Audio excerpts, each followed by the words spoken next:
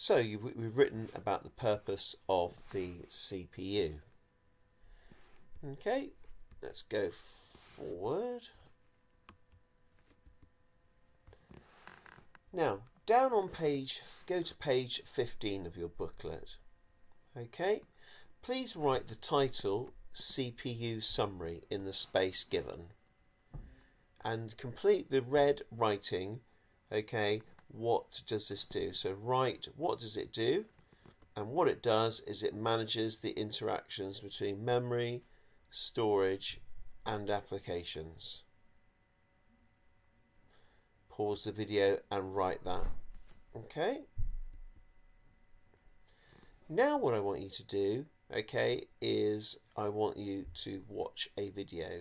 Okay, and that video, if you're watching this, will appear in an email. Okay, so maybe if I've emailed you, there may be a shortcut, but I will direct you to that. Okay, so you've now watched the video. Hope you enjoyed it. Let's move on. On page 15, under the writing that you wrote before, add a new little title called clock speed. So that's a subtitle, okay? The instructions, so what is a clock speed? Okay, the clock speed and the instructions it carries out, it's the speed of the processor, okay? Instructions that it carries out in the space of time on a CPU. The more state changes, the faster it is. So if you had a 1 Hertz processor, it would carry out 1 state change per second. If you had a 1 gigahertz processor, it would do a 1 billion state changes. Okay, so there is a definite speed. You can get 4, 5, 6, 7, 8 gig processors these days, and the faster it is, or the higher the number, the faster it will process or can process instructions. So write as much that as you can down, particularly the red writing. Subtitle underneath that, cores.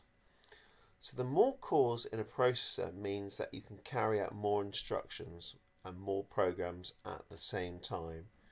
Okay, each core can have a different job. Okay, so they're like different butlers. Okay, and you can buy 1, 2 or dual or quad core processors or octo-core processors as well.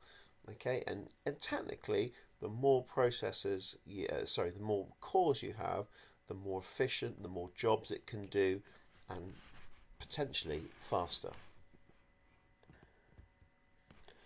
What I want you to do now is go and open the app.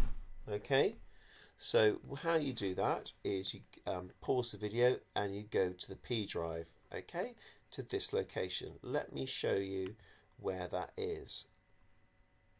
Okay, so you go P drive, faculty, computing and business, computer science and ICT knowledge, hardware. Press the H on your key. So hardware and computer components, 2019 EWARE App, and then open it up. There we go. Okay, so what this app is, okay, is it's basically a PowerPoint. Okay, you can't change the phone background. Okay, can't change the phone background and some of the functionality. Okay, you can change that if you want to, but I really don't want you to spend a lot of time on it. How does it work? Okay, so what we do is we go F5 or from beginning, and the phone is off. It's obviously pretend. The only way you can you can't move forward. I'm trying to click and right click. The only way you can turn it on is by turning it on here. Go to the EWARE app. Okay, and this is what you get, and you get a menu and so on. Okay, you can turn it off at any time and turn it back on. Okay, please wait for video 3.